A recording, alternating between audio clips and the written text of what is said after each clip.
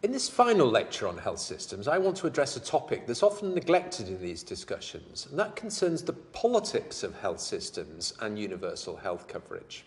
Universal health coverage and health systems reforms are fundamentally political. One can see this all over the world, not least in the United States, which is having great debates how it moves towards universal health coverage. But this is true in every country across the world. Now, why is it that this issue of health coverage and universal health coverage is so political? Really, this is for a variety of reasons. Firstly, everybody wants good quality health services with financial protection. Universally, it comes out in polls that this is the expectations of people across the world. So it matters a lot to people that they get this financial protection and they get the health services they need. Secondly, it's actually a very easy concept to understand. And politicians find it therefore very easy to sell to electorates that this is something they're going to bring to them. And in fact, people demonstrate specifically for universal health coverage and an expectation that the state will deal with the healthcare financing. Now, as I mentioned in the previous lecture, universal health coverage requires public financing, and a lot of it as well. It also must be done progressively, with the healthy wealthy cross-subsidising the sick and the poor. Now, delivering this is inherently political. Finally, universal health coverage and health systems reforms can actually bring nationwide results very quickly. This is quite unusual for a government policy to have an impact right across a country, benefiting virtually all households so quickly. It doesn't happen with infrastructure reforms and other economic reforms. Therefore, it can bring very quick political benefits to people. And that's really why politicians are so interested in it. Now, because it is so important to so many people and is so political, it's absolutely essential that health reforms like this are led by the head of state. If it's just done by the Ministry of Health, often this doesn't work. There are so many political benefits to be gained, but also costs to be taken care of, that this really is a head of state issue. Also, successful universal health coverage reforms really need the full cooperation across all of government. It's way beyond just the remit of the Ministry of Health to deliver on this, but across cabinet and local government as well. Often what you find, though, is ministries of health are actually often rather weak ministries within the cabinet. And ministries of finance often actually don't want to suddenly increase public financing, maybe doubling the health budget. And really, the only way they'll be persuaded to do so is when they're instructed to do so by the head of state. We've mentioned that big UHC reforms require significant increases in public financing. And the decision on doing that is therefore one that must be taken right across government. And in particular, the head of state needing to take control of the situation, mobilising supporters behind this political strategy, making sure that the public financing is raised properly, but also tackling the opponents, which there will undoubtedly be for these reforms. What's also interesting to note is that universal health coverage reforms are particularly popular in post-conflict states or in new democracies. And this is really for the reason around the quick wins that these policies can deliver. And new heads of state are often looking to demonstrate to the population that they've brought around change that's benefiting everyone. So universal health coverage can be quite a good way to legitimise the state, and particularly a new state, because it provides tangible benefits to the population very quickly. And here's some examples of countries that have done this. Include the United Kingdom in the immediate aftermath of the Second World War in introducing the National Health Service. Also right across Latin America in the last 20 or 30 years, where there have been transitions, particularly from military dictatorships to democratic governments. Often one of the first things the governments have done is introduced massive universal health coverage reforms. And other examples include Nepal in 2008, the new ANC government in South Africa in 1994. One of their first policies was universal free healthcare for pregnant women and children. in Liberia, Sierra Leone, Burundi and Rwanda. These are all countries that have come out of periods of conflict, and one of the first major policies they've introduced is universal health coverage reforms. Now, looking at the transition that countries make from a system of a privately financed system where there isn't universal coverage to one where there is, what are the economic and political determinants of that process? Well, firstly, it's undoubtedly the case that it's economic growth and more resources that drives up health spending.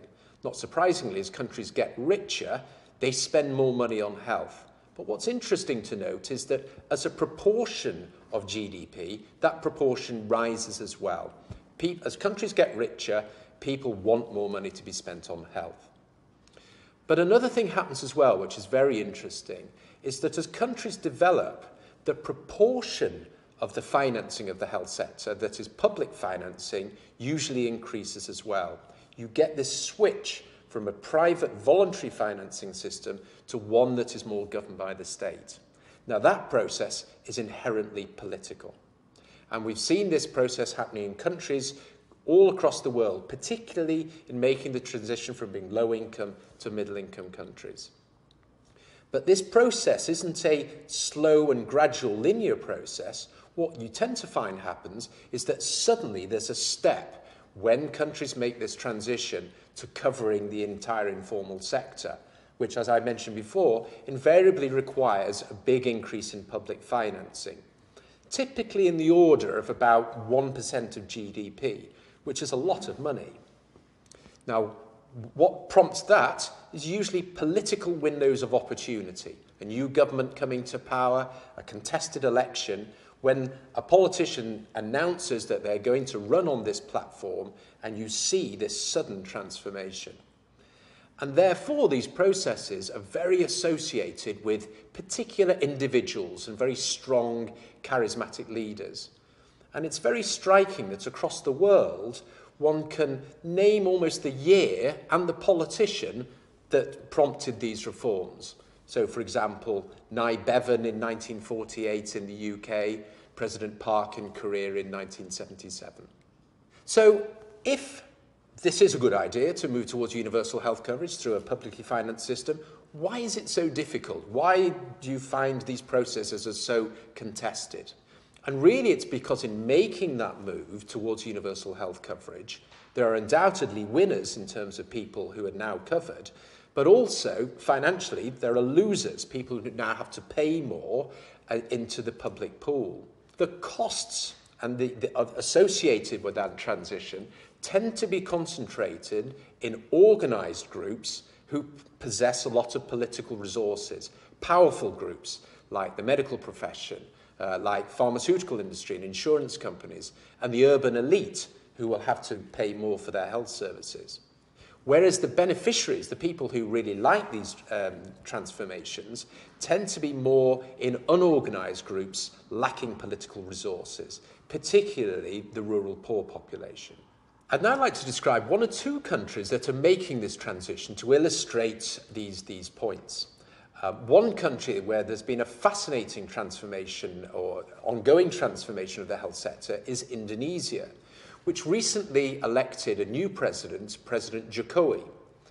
Now, he previously was the governor of Jakarta, and in becoming governor of Jakarta, only in 2012, one of the first measures he introduced was universal health coverage in the city of Jakarta.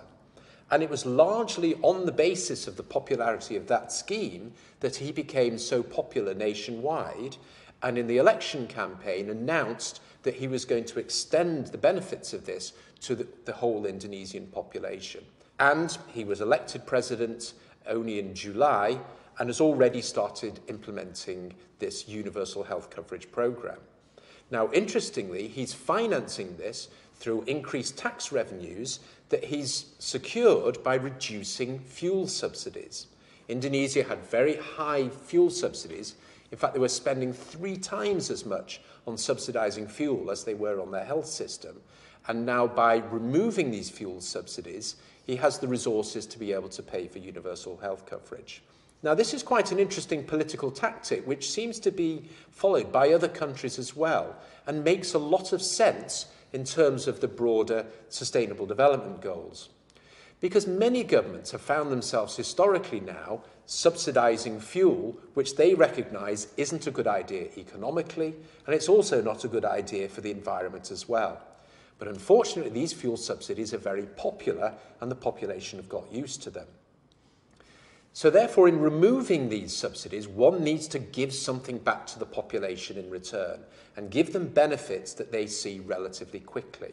Governments are therefore looking for quick win policies that can benefit all households and people being able to make the trade-off between having subsidised fuel and other services.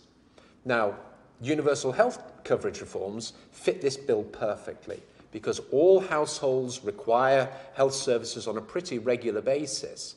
And governments are very cleverly looking now at linking increasing access to health services, and particularly access to medicines, with removing fuel subsidies. So this is happening in Indonesia, but it's also happening in Iran, which has recently introduced universal health coverage reforms and likewise is linking these reforms to reducing fuel subsidies. So maybe this might be a trend for us to encourage thinking about the Sustainable Development Goals.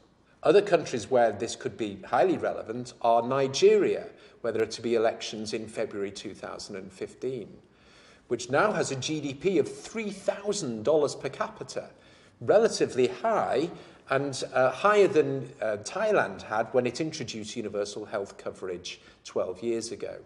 And Nigeria has a lot of oil resources that really one feels ought to be made available for providing universal health coverage. India is another country that spends a lot of money on fuel subsidies and surprisingly little on its health sector, only about 1%, 1.2% of GDP.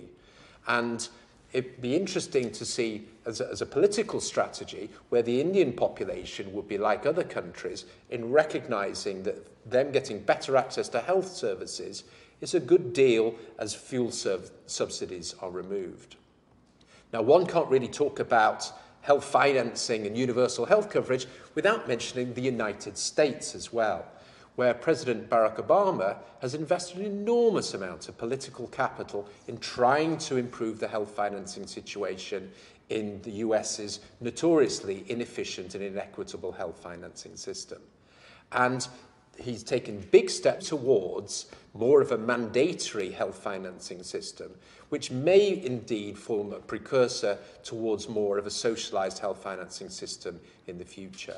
So, in concluding, universal health coverage is really as political as it is anything to do with technical issues, especially in moving towards a more equitable public financing system.